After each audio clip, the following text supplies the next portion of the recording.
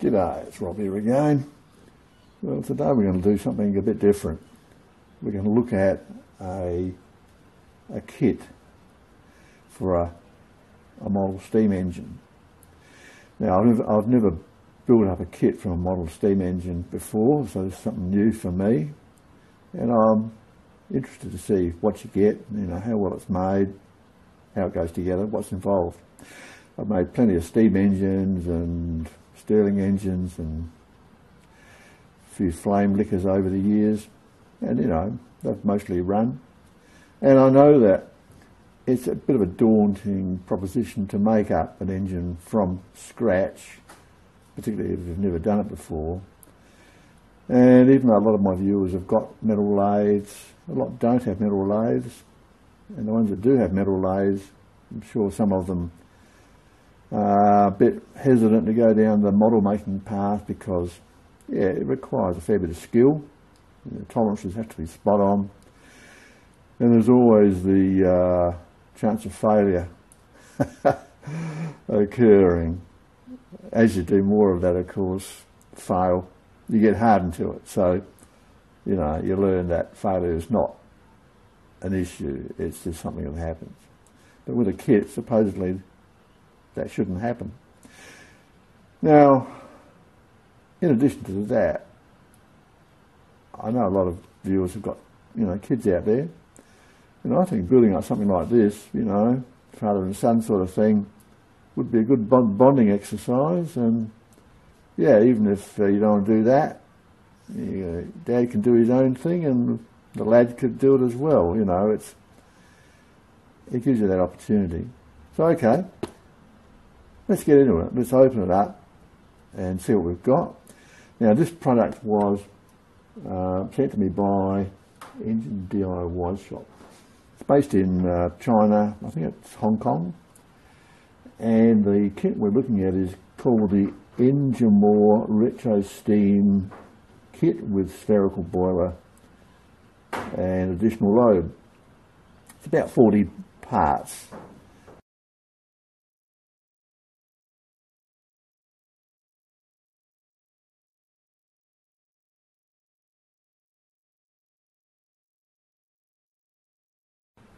It's very well packaged and suffered no damage at all.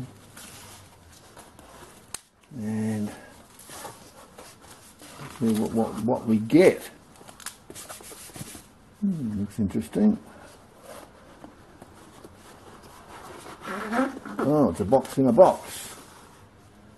Okay.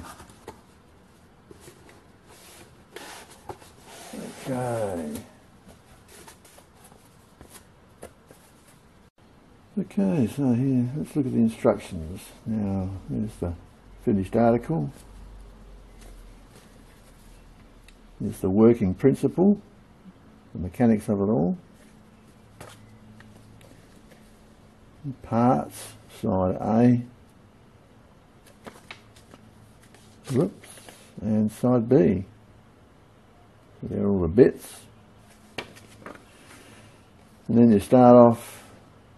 It's numbered from 1, 2, 3, 4, 5, 4. And you work your way through it, just assemble it in the order that they show it. You get the little Allen keys with it, I think.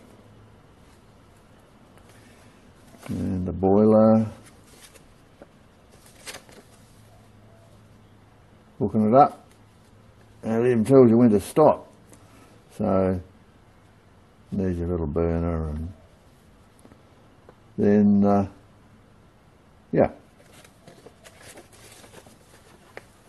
run. Okay, it tells you what to do. Yeah, pretty cool, eh? Wow, gee, it looks nice, doesn't it? Look at that. That looks beautiful. That looks really, really nice. Yeah. Wow. I love it when you get nicely machined stuff, and that looks to be really beautifully done, doesn't it? What have we got here? Here's the crankshaft and linkages and wow, this is cool. This is cool. So we've got that tray. What else we get? Get it out carefully. Yeah, that comes out, and then we've got whole of, here's the little Allen keys. You've got bearings, seals, risers, little wrench. Oh yeah, got a toolkit and brass fittings and little burner. So wow, this looks really, really interesting. I can't wait to get this together. So let's get on with it.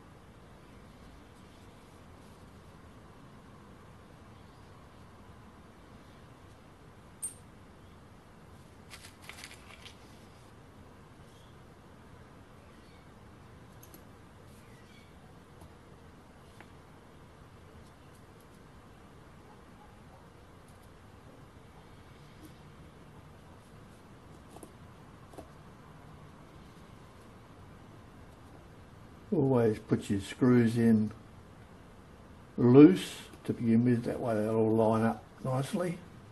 Don't pull one down first, just get them all in position and then you can tighten them up after you've got them in place.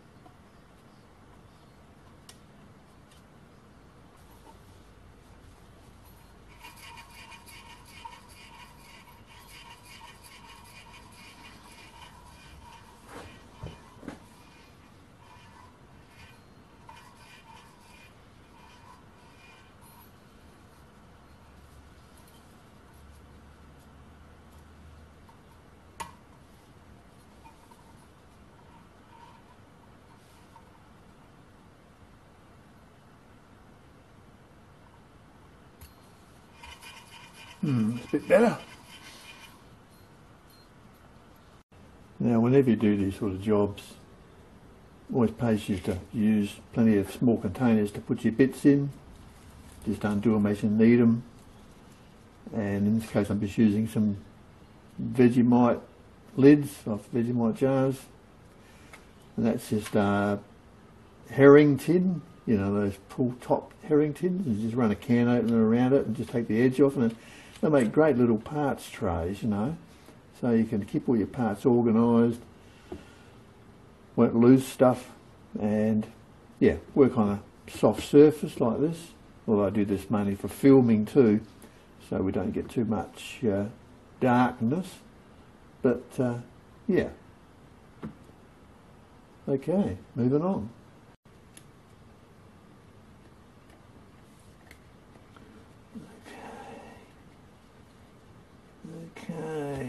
Okay, yes, we've got it.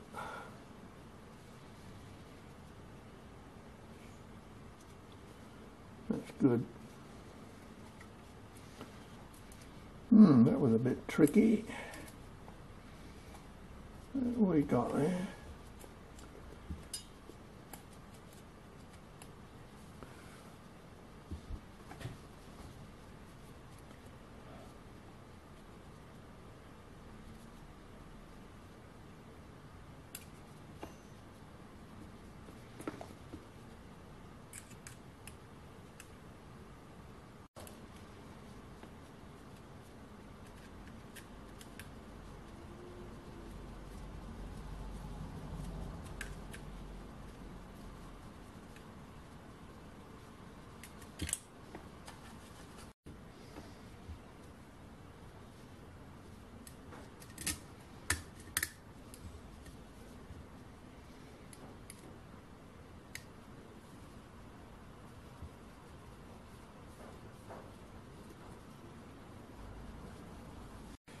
Well, we're nearly there. It's just a matter of add the blow-off valve filler plug to the boiler. This little seal.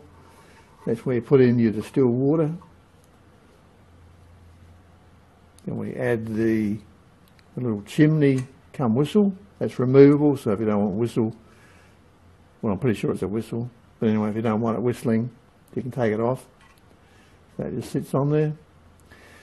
And there's a little aluminium spatula here that you can move the metho pot around with. So the metho pot just sits on it, but as you can see, it's got a magnet in the base. Pretty clever that. That's good. That's a smart idea. So yeah, I might incorporate that in some that I build. It stops it vibrating around, you know. So now it's just a matter of add some methylated spirits or denatured alcohol, whatever you want to call it, in the pot. Add the water, and I'll also add a little bit of air tool or soluble oil that will help lubricate the piston. And then of course we have to lubricate all the moving parts as well with some fine machine oil, so we'll do that as well. So yeah, it's just a matter of getting it set up now and fire it up and see how she goes. Can't wait, it should be good. I mean, it looks awesome, doesn't it? It looks fantastic. It's got a bit of Heath Robinson about it, you know. I like the quirky looking engines and things, and yeah, this is really good, really good. The only thing I got caught out on the whole assembly, that was all pretty straightforward, was having the nut on each long bolt for the 3 risers. There's 2 at that end and 1 at this end. You have to have that nut on there, even though you think it would just screw up in place of a nut. But no, the nut's got to be there. That's why they've made those bolts longer. And yeah, I got caught out on that, and I had to ask for help on that to see, you know, where I'd gone wrong. And yep, they were real good, and we sorted it out pretty quick. Okay, let's get it going.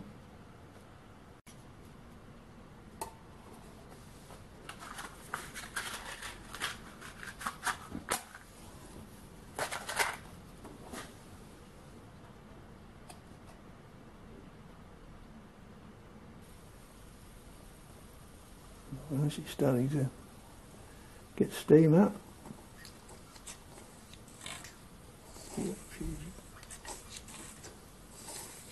She's nearly ready.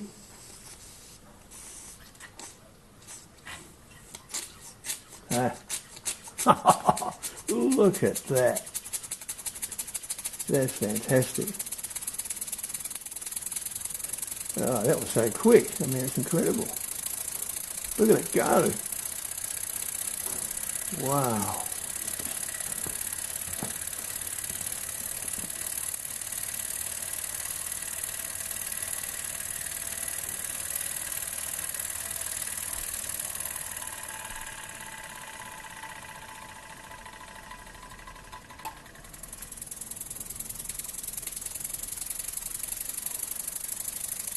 It's really motored, isn't it? Well, the whistle's not doing anything, so maybe it's not a whistle. Certainly spins over pretty fast. If we reduce the heat, slow it down a bit.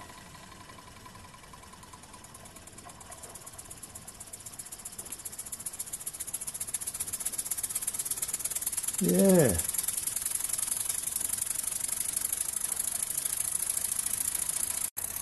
It's an amazing little engine. It's really fantastic.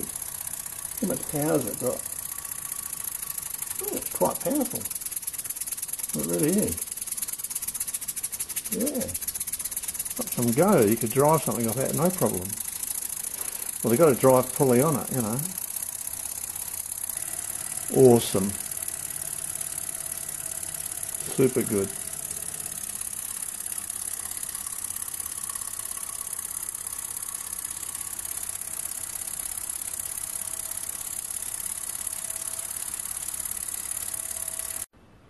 Well, there you have it. What more can I say? It's just, wow. So, if you think you'd want one of these, and they're not that expensive, you know, look at the website, go to the Engine Do-It-Yourself shop and have a look. And you can see whatever the prices are in your neck of the woods, your area of the world. In Australia, they're about $200 Australian. And I'll also put the link to the product itself, this particular engine kit with it, so they'll both be in the video description. And on top of that, I'll also put in there a code that I've got, and the code is XYNUDU, XYNUDU. You use that code anywhere on the Engine Do-It-Yourself shop site and you get 10% off. So that's a pretty good deal, good offer by them. Yeah, I'm blown away by this. I reckon it looks fantastic and it's a lot of fun putting it together. Yep, can't recommend it highly enough. Okay, that's it for now. I'll see you next time. Cheers.